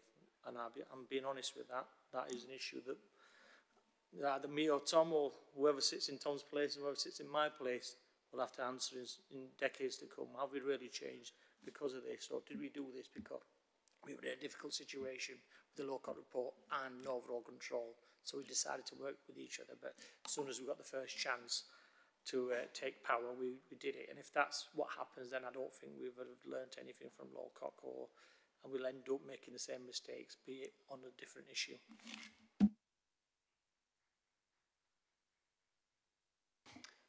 Thank you, Councillor Mohammed. I'll now turn to Councillor Johnson. Well, thank you. Welcome the chance to say a few words, because, of course, this has been an issue that's been affecting everyone in Sheffield for a very long time now. And I was just reflecting on how long the Green Party has been in existence on this council. We had our first council elect in 2004. But the issues that we're dealing with today have been going on since not much later than that. So over 15 years of this, it's been quite a big part of the involvement of many people in the Green Party. So, obviously, I welcome the report of Sir Mark Lowcock and the Council's formal response to it that we have today, and the detailed and thorough apology that's given to the citizens of Sheffield for the way that the Council treated them over many years. I mentioned that 15 years now. Thinking back on it, when Councillor Alison Teal and I were negotiating the holding of an inquiry into the Council's handling of the street trees issue, it was only in our knowledge of the real harm and upset that was caused to so many people in the city from the loss of these magnificent trees. And in many cases, these were the very best physical things on the streets, in the streets where they lived. And residents expressed this. They expressed this hurt to them as the felling had started. They expressed it eloquently and in detail, at really quite an early stage of the tree felling campaign. And Sir Mark Lowcock agrees that those expressions of citizens should have been heeded. We know now there were many voices that should have been heeded at that time. So in 2021, when we were setting up the street tree inquiry, the context of this was that the council had already changed dramatically at that point. And it was immediately after the governance referendum in 2021, where the people of Sheffield resoundingly voted for a change in the way the council was run. Also, in May 2021, the ruling group had lost its overall majority control of the council. And we were in a new situation where the parties had to work together. The Lowcock report that's resulted has exposed the truths that are uncomfortable to a lot of people. But they're also absolutely the vital issues that demonstrated how the council got so many things so wrong for so long. And in the 2 years, even since then, up to now, and certainly compared with where we were 15 years ago, the council's changed incomparably. Recently, we've had a near total change of senior leadership of the council, both at political level and at officer level. And more to the point, this has triggered and is triggering a very welcome change in culture. And that's important for all of us in the way that we behave in this council now. And on reflection, that's not to say that things are perfect. It's not to say that things are even acceptable in every case at the moment. There's a lot more to do, as we've seen in this report. However, the point is that the progress that leads up to today's apology has reset the trajectory of the council's future. And that's something that the residents of Sheffield, who became involved in campaigns over many years, should be able to take credit for. Thank you. Thank you, Councillor Johnson. I'll now open up the time that we have for other questions and comments from other members of the committee. I see Councillor Otten. Thanks, thanks, Tom. I've got three points. I don't know if you want them one at once or one at a time. So the first one is obviously as Waste and Street scene, we accept the recommendations here. I do notice we're being asked to recruit additional people and employ them and have them work with the tree partnership. And I agree with that. I just also noticed we haven't been given a budget to do that. We've been asked to find that from within Waste and Street Scene Resources, which is effectively a cut to the portfolio somewhere else that we will have to find. I would ask that this committee to look at that again and say, actually, no, the work you do in the rest of the portfolio is important. We don't need to cut that in order to meet this recommendation. So that's just an ask. That's my first point. Do you want to make the other two? So, second point is that, I noticed at the beginning of the report, I lost my page now, page 14 of the agenda, On the climate implications, and I'm going to expand on this slightly, it's not just about climate implications. We're talking about expanding tree canopy and how marvellous that is.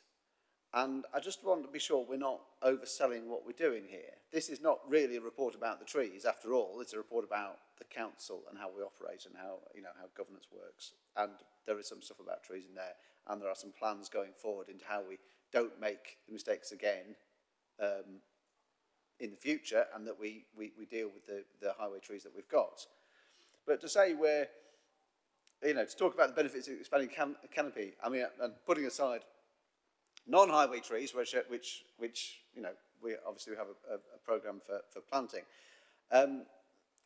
is over-egging it. It's, we are, the contract standard is replacing one for one, and very often with smaller trees. And I don't dispute that for good reason. Sometimes they do. They should have ought to be small trees, but that is a reduction in canopy.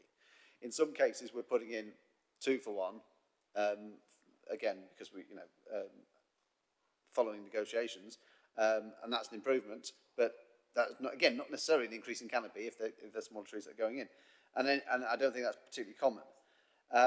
And we have a programme for individual and corporate sponsorship of highway trees. Unfortunately, having agreed to do this, the price has come back, and Sheffield is charging twice as much as any other city for the same thing. We're basically charging a sponsor or a resident £500 for a tree, and any other city in the same programme is charging £250. Now, we've been told these are the actual costs, and other cities are engaging in hidden subsidies. But that means, if that's true, that means we still need to find quite a lot of money if we want to extend the benefits of tree canopy to the parts of the city that don't have it, which is a kind of a stated aim and an implied outcome that we're putting in the beginning of the report. So, again, I would ask if you really want to deliver what is being offered on page 14, there is a significant budgetary implication to that as well. Okay, my final point. And this relates to the larger question of culture change and, have we learned the lessons? Have we really heard? And this, I suppose, this is the most important point. And I noticed Martin Pickles asked us, do the current post holders understand what was wrong with the culture? Do we understand what needs to be changed, what has been changed, what still needs to be changed, in order for it not to happen again? And clearly the committee system is part of that, but clearly the committee system, the real test would be under a majority control, whether it would still operate as well as it does, and and that's not to say how it operates now is the final state and is bringing everything that it needs. A lot of the decisions are still made behind closed doors, effectively, if not in kind of legal practice. So, I think this is the largest question here, and I don't think we've got, in a report like this, a sufficient answer to it. And as to whether we've really taken it on, each of us, as the importance of having other voices in the room. I mean, that's the one that stands out to me. Even if you have a majority council and one party quite legitimately has the power and the right to make the decision, to have other voices in the room you could then pay heed to or ignore is a really important, valuable thing, and that is what the committee system is meant to bring us. And I am struck, Councillor Hunt, that when the Mayoral Combined Authority chose to change from its system of having thematic boards to having a cabinet model, and the phrase may be familiar to some of us in this room, that you nodded that through without objection. You didn't say, well, actually, we've learned a lesson in Sheffield that it's good to have other voices in the room, it's good to have more voices in the room, and just to have a cabinet member in their bunker making a decision is a bad thing. And so I'd be interested to hear from you how you think you've learned the lesson in here if you didn't object to that. Okay, thank you, Joe.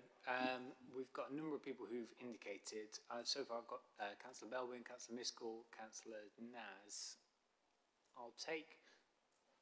I'll let the officers respond to your points, Joe, because there's quite a lot in there, and then we'll take some more comments and questions. Thank you. Firstly, I just wanted to respond to one specific point that Councillor Mohammed made, which is which he finished on, which was the point about us making sure that we're going to bring reports back to this place for review, and within that, the idea that we're very clear that that would allow for scrutiny by the public. To reiterate, on page 10 of the report, we are clear that we think that an update on progress should come back to Strategy and Resources Committee in the winter, so 6 and 12 months effectively. And we will certainly make sure that we work to ensure that that update is shared openly and is easily able to be scrutinised. To Councillor Otten's questions, I'm going to hand over to Richard to cover the points on budget for Waste and Street Scene and the Street Tree Partnership, although I think I would make the point on canopy cover that, as you know, the Street Tree Partnership strategy has a really ambitious commitment around canopy cover, and I think we should feel optimistic that there are numerous opportunities, including from other sources of funding, to deliver many of those objectives. Which can only be supported by having a really strong Street Tree Partnership that Richard will speak to. And then perhaps after you've done that, I'll come back to the culture change points. Thanks, Kate. In answer to Councillor Otten's question, so any new recruitment highlighted in its recommendations is currently from vacancies being carried in the service, so there'll be no additional pressure on the revenue budget.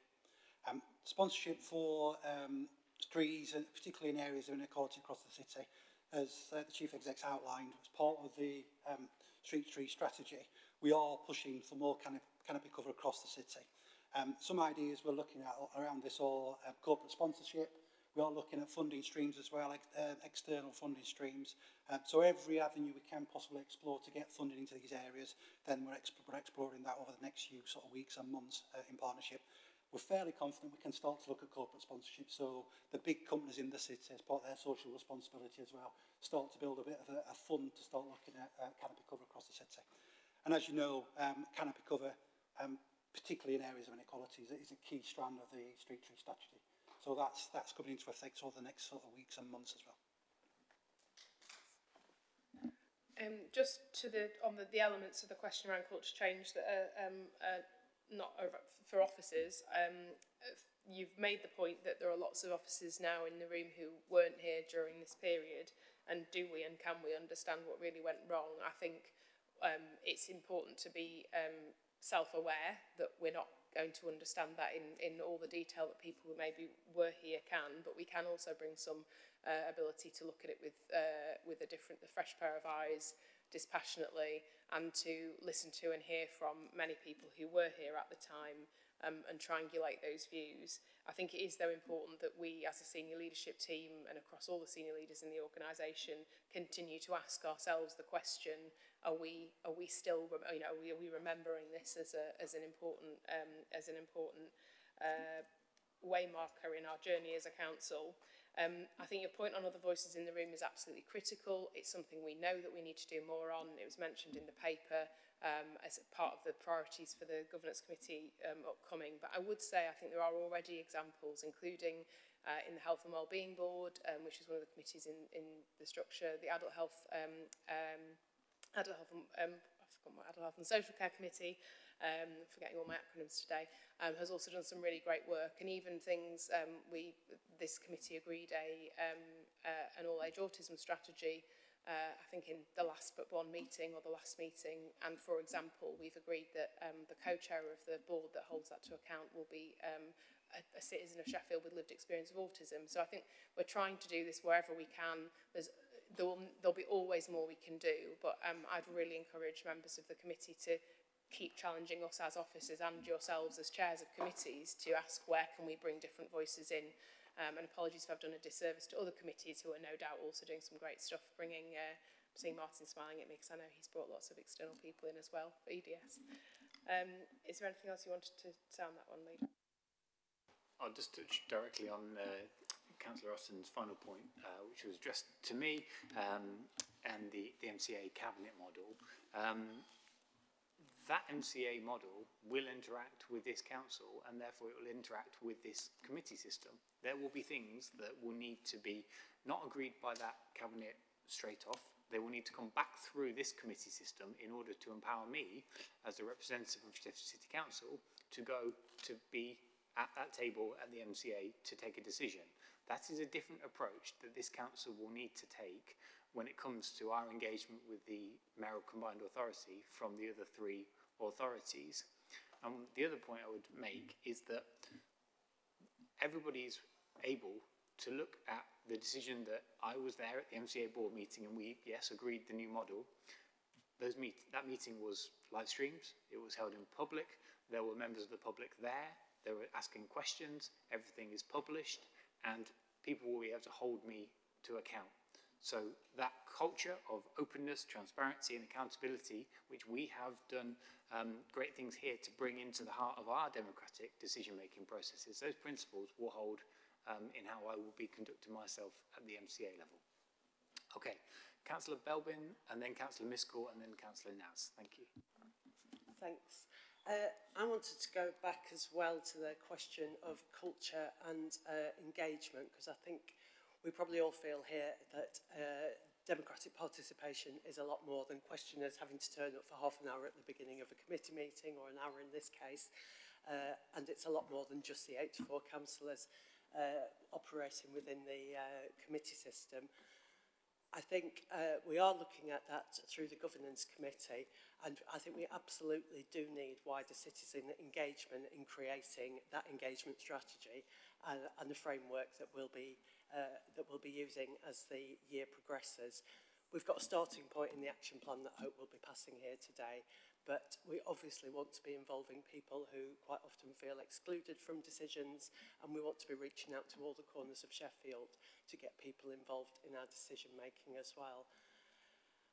And I think we need to think about what we are involving them in. We're going probably beyond just asking a few questions or even scrutiny, but sometimes we'll be looking at just information sharing, other times we'll want to consult widely, other times we'll want those people to co-produce strategies, policies and so on with us.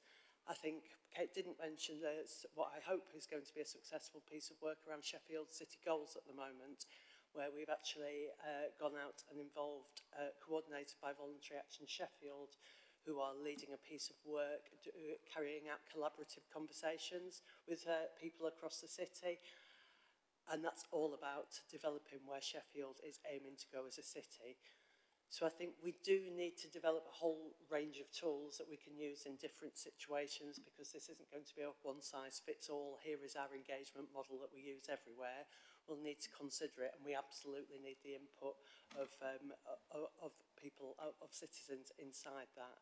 And we do need to commit staff and resource to embedding that culture, which I know will take time and it will cost money, but I think it will lead to better decision making and making us more likely to get things right first time round. Councillor Miskell. Chair, Sir Mark Lowcock's report made clear the significant failings that occurred during the street tree dispute, and we've all heard the very real hurt that was caused to many of those who gathered in the room today, as well as a significant number of people outside the chamber. We all know that these were really dark days for Sheffield, and of course the leader's right to make clear that we all have a responsibility to change in order to rebuild trust. Earlier in this meeting we heard from a citizen who noted that, and the quote was, "You work for us," in reference to both the work of councillors and the organisation as a whole. Because, of course, he is correct, and this has to be at the forefront of our minds today in how we move forward. And as Councillor Hunt stated in his early remarks, apologies without actions are meaningless, which is why we need to move forward with the recommendations of the report and agree all 36 actions in full, because it's the right thing to do, and it's a step that the public of this city would expect from us. The report contains a really detailed plan for moving us forward, setting out a course to systematically change the way that we do business and how we listen to the citizens of this city to ensure that the failings outlined in Sir Mark's report can never be repeated. It echoes the remarks made by Councillor Belbin earlier about how we can get more people involved in decision making in our city.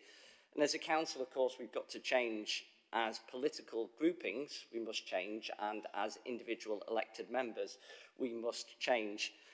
Doing so without reservation will show that we are a council that listens and engages in everything that we do. And Chair, I think it's also important to note the way that our party is changing with a fresh new team leading Labour within the city, showing that we're determined to do politics differently, listening and learning in every decision that is taken and taking the city forward together. It's now time that we get on with the job before us. Councillor Nez. Thank you, Chair. Thank you, Chair. Hopefully now we can learn from the past and move ahead. We understand and fully agree with the local recommendations. We are committed to the new leadership, and I agree with Councillor Hunt. Apologies without actions are meaningless. So I'm pleased to see the 36 actions in the report which directly address the recommendations and the lessons set out by the inquiry report. I look forward to the updates. However, when considering future projects on the scale of the Streets Ahead programme, one thing I would like to request is training that officers and councillors receive to scrutinise large contracts. As you can appreciate, not everyone has the capacity to review detail or ask the right questions. And I would like to request that we have a consistent approach across the council to ensure that we learn lessons and move forward to mitigate these in the future. Thank you. Thank you. I'll ask for reflections and answers on those points, and then I've got Councillor Argenzio and Councillor Williams who've indicated. Thank you, Chair. Just to take Councillor Belbin's prompt and to reiterate absolutely the point around the potential of the city goals work, I think what's also really important about this work is that the council isn't leading it from the town hall. We're standing alongside partners in the city. We're supporting it, but we're not driving it. We're recognising that actually it will take a really diverse range of voices from all across the city to define and imagine the sort of future a city as brilliant as Sheffield needs to have.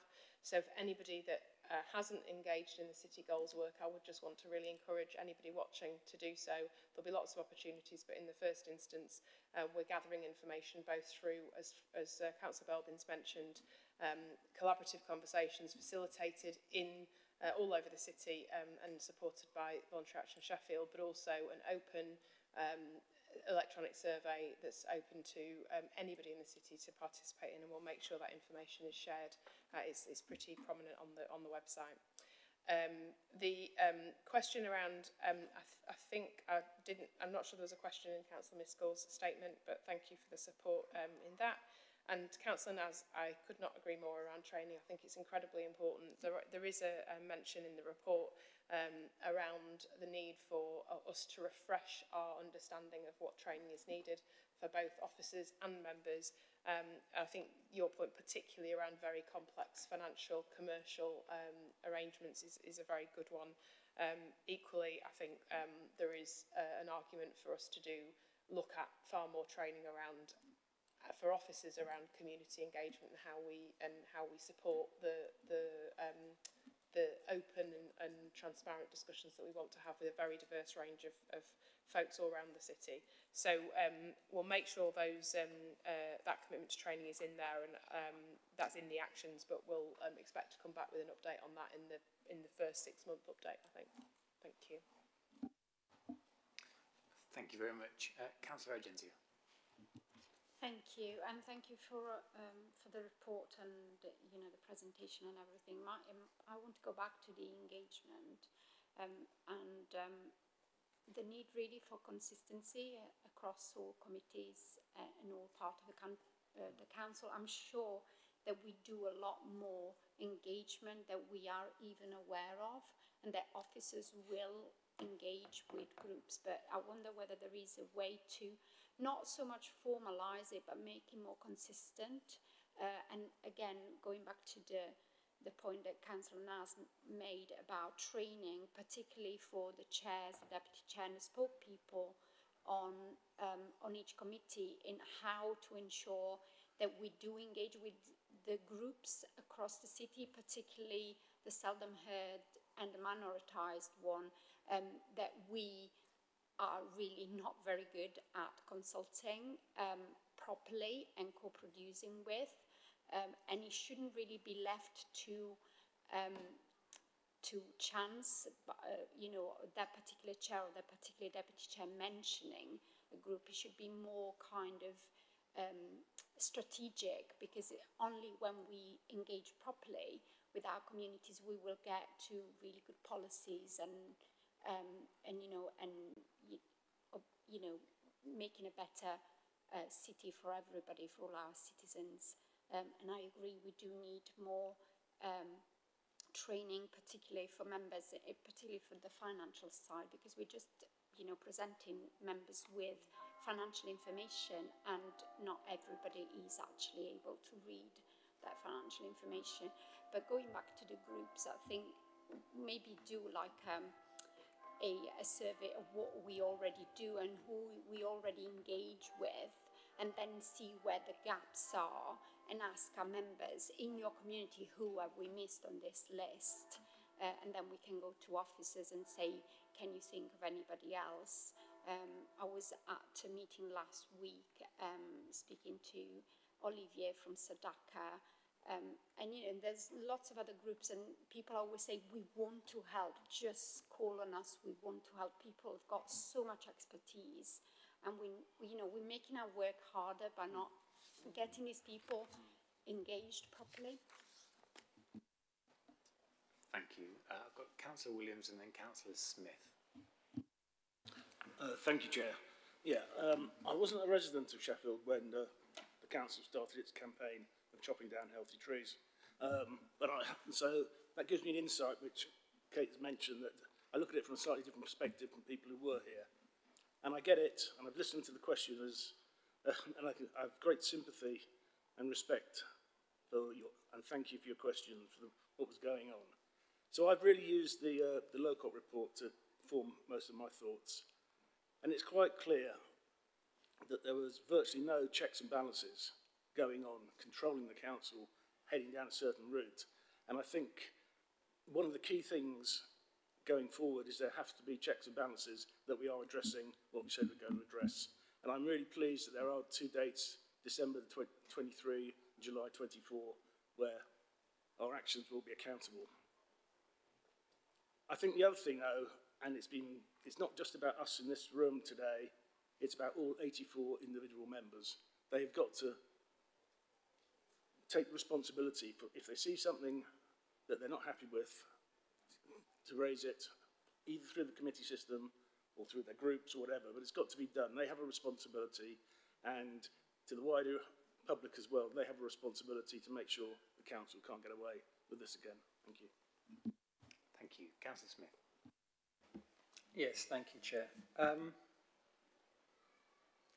At the risk of sounding a negative note, I appreciate and agree that the council has learnt lessons and changed in response to the tree report. But I just wonder whether, you know, we're focusing on the big stuff. For me, we can say the council has really changed if those lessons have been learnt and percolate down to other activities that may be on a different scale.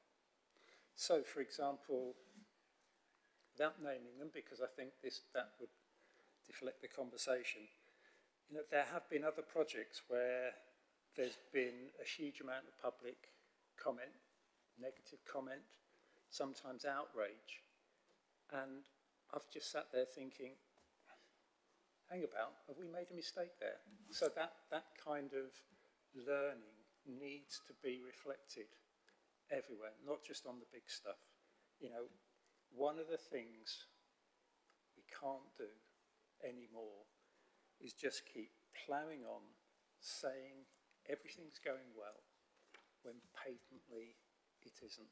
That's a we're not doing our jobs properly, and we're not serving the people of Sheffield properly when that happens. So we have to learn the mistakes in everything we do.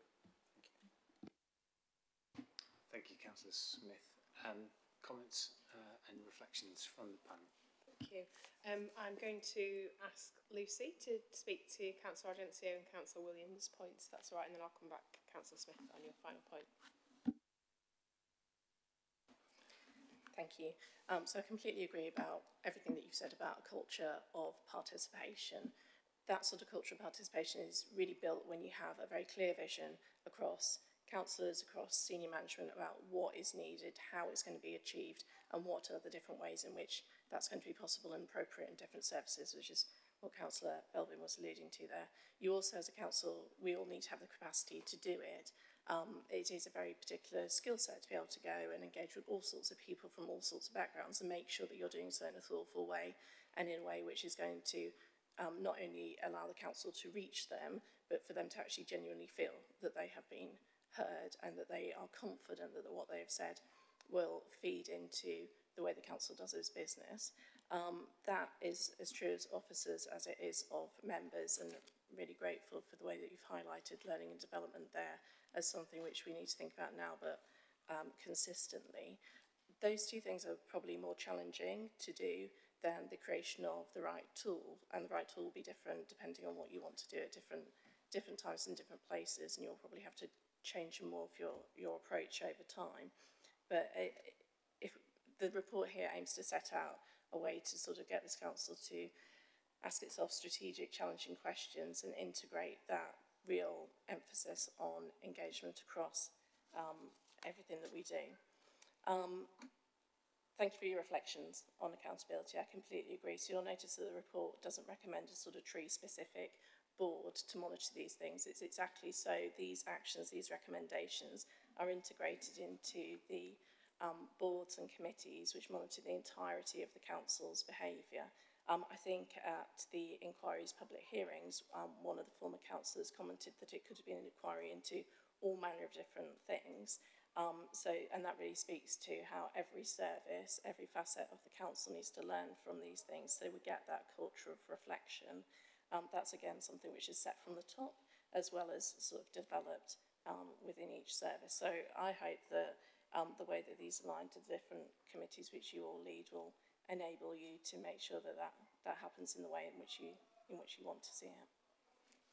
Thanks. And finally, just Councillor Smith, to pick up on your point, I think you are absolutely right to highlight that in running a very large organisation in a complex city, dealing with possibly the most challenging set of circumstances that many societies have ever dealt with, we are going to need to adopt an approach of balance, humility, and the ability to be brave enough to say when we think we haven't got something right and stop and reassess and do things differently. And if there are circumstances where that's necessary, obviously we have audit in the council. We do, I think, through the committee system, have really much stronger checks and balances and focus and attention on the decisions before members. And I think I'll sort of slightly take this point to suggest that I think that this paper itself, the level of depth and the level of coverage that has gone into this and the work that's gone into this, I think are something that I would wager would not have happened had we not had the benefit of a committee system and the openness that brings. And I'm really happy that we've got that. I also think it's really important we recognise that we will sometimes get things wrong. I think I said this when we had the very first S&R meeting right after Sir Mark published his report. If we are naive enough to think we're going to get things right all the time, first time, then we won't do anything. And this city also needs us to be the best council we possibly can be. Our staff need us to be the best leaders we possibly can be.